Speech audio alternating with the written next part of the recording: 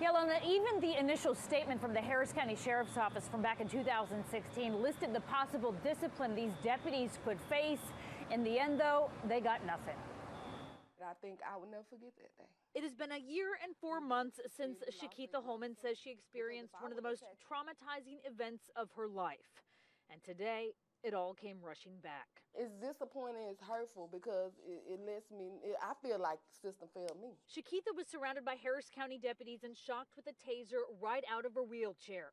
It happened while she was wheelchair bound from a back injury in November 2016. Her daughter was being arrested at a Northside gas station. Surveillance video first shows a lengthy verbal back and forth with officers. Holman attempts to record what's happening. One deputy throws her phone. Then she is shocked not once, she says, but twice. And then as I'm down on the ground, face down, you know, I'm coming to, and then next thing I know, my body's being tased again. I'm not even fighting. I'm not resisting.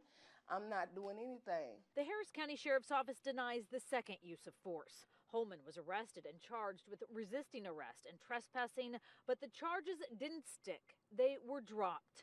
She filed an internal affairs complaint and for months has waited. And then you just send me a letter in the mail almost 2 years later, just like, oh well. Nothing's going to happen to him. The letter received today informed Holman that after an investigation, the complaint she filed against the 5 deputies was not sustained and no further action will be taken. A spokesman explained further, quote, "This incident was investigated by the Internal Affairs Bureau and presented to the Administrative Disciplinary Committee for consideration.